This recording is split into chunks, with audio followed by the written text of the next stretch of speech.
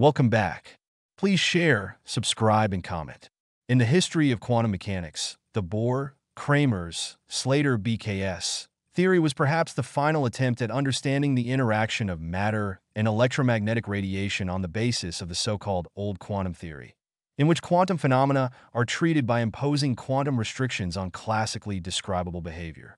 It was advanced in 1924 and sticks to a classical wave description of the electromagnetic field.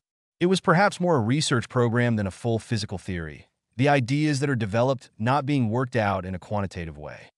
236. The purpose of BKS theory was to disprove Einstein's hypothesis of the light quantum. One aspect, the idea of modeling atomic behavior under incident electromagnetic radiation using virtual oscillators at the absorption and emission frequencies, rather than the different apparent frequencies of the Bohr orbits, significantly led Max Born, Werner Heisenberg, and Hendrik Kramers to explore mathematics that strongly inspired the subsequent development of matrix mechanics, the first form of modern quantum mechanics.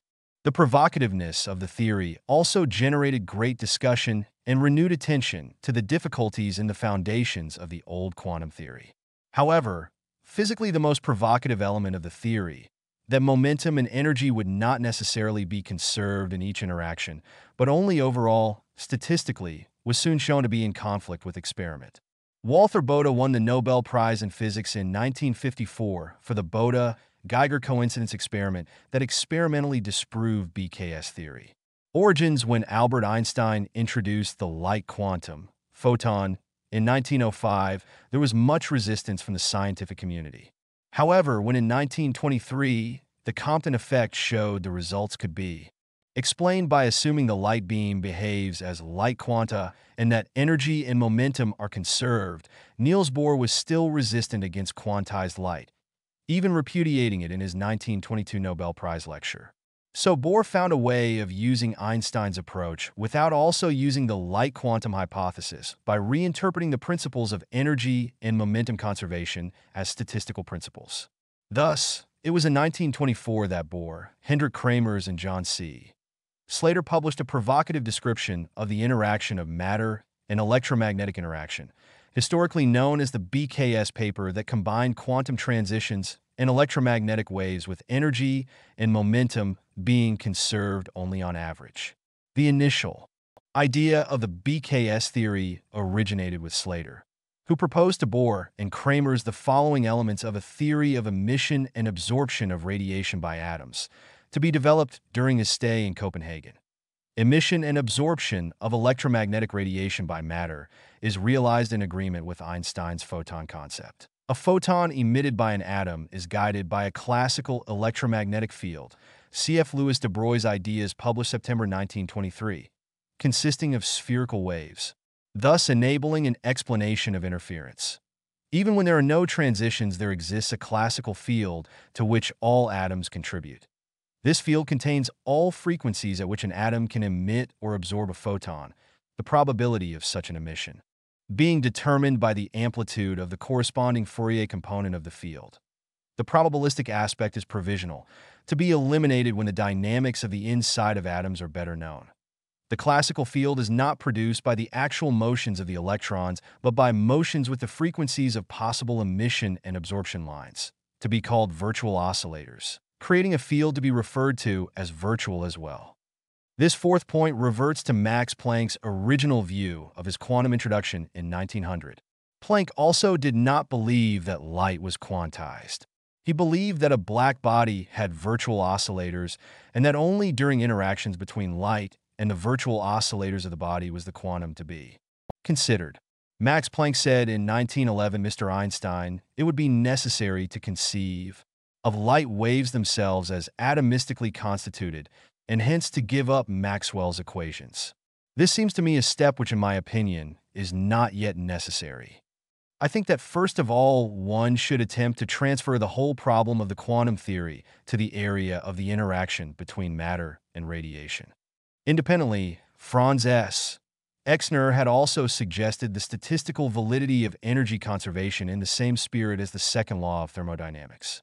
Erwin Schrödinger, who did his habilitation under the supervision of Exner, was very supportive of the BKS theory. Schrödinger published a paper to provide his own interpretation of the BKS. Statistical interpretation. Development with Bohr and Kramer-Slater's main intention seems to have been to reconcile the two conflicting models of radiation, viz. the wave and particle models. He may have had good hopes that his idea with respect to oscillators vibrating at the differences of the frequencies of electron rotations, rather than at the rotation frequencies themselves, might be attractive to Bohr because it solved the problem of the latter's atomic model, even though the physical meaning of these oscillators was far from clear. Nevertheless, Bohr and Kramer's had two objections to Slater's proposal: the assumption that photons exist. Even though Einstein's photon hypothesis could explain in a simple way the photoelectric effect, as well as conservation of energy in processes of de-excitation of an atom followed by excitation of a neighboring one, Bohr had always been reluctant to accept the reality of photons, his main argument being the problem of reconciling the existence of photons with the phenomenon of interference. The impossibility to account for conservation of energy in a process of de-excitation of an atom followed by excitation of a neighboring one. This impossibility followed from Slater's probabilistic assumption, which did not imply any correlation between processes going on in different atoms. As Max Jammer puts it, this refocused the theory to harmonize the physical picture of the continuous electromagnetic field with the physical picture, not as Slater had proposed of light quanta, but of the discontinuous quantum transitions in the atom. Bohr and Kramer's hoped to be able to evade the photon hypothesis on the basis of ongoing work by Kramer's to describe dispersion, in present-day terms inelastic scattering, of light by means of a classical theory of interaction of radiation and matter. But abandoning the concept of the photon, they instead chose to squarely accept the possibility of non-conservation of energy and momentum. Experimental counter-evidence. In the BKS paper, the Compton effect was discussed as an application of the idea of statistical conservation of energy and momentum in a continuous process of scattering of radiation by a sample of free electrons, where each of the electrons contributes through the emission of coherent secondary wavelets. Although Arthur Compton had already given an attractive account of his experiment on the basis of the photon picture, including conservation of energy and momentum in individual scattering processes, is it stated in the BKS paper that it seems at the present state of science hardly justifiable to reject a formal interpretation as that under consideration, i.e. the weaker assumption of statistical conservation as inadequate. This statement may have prompted experimental physicists to improve the present state of science by testing the hypothesis of statistical energy and momentum conservation. In any case, already after 1 year, the BKS theory was disproved by coincidence. Methods studying correlations between the directions into which the emitted radiation and the recoil electron are emitted in individual scattering processes. Such experiments were carried independently, with the Bode-Geiger coincidence experiment performed by Walther Bode and Hans Geiger, as well as the experiment by Compton and Alfred W. Simon. They provided experimental evidence pointing in the direction of energy and momentum conservation in individual scattering processes. At least, it was shown that the BKS theory was not able to explain the experimental results. More accurate experiments, performed much later, have also confirmed these results. Commenting on the experiments, Max von Laue considered that physics was saved from being led astray. From the very beginning, Wolfgang Pauli was extremely critical of the BKS theory, referring to it as the Copenhagen Putsch, German, Copenhagener Putsch.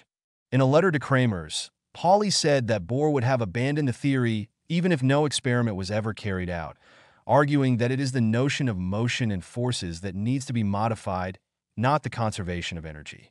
Pauli could not help to mock the theory, proposing to the Institute of Physics in Copenhagen to fly its flag at half-mast on the anniversary of the publication of the work of Bohr, Kramer's, and Slater.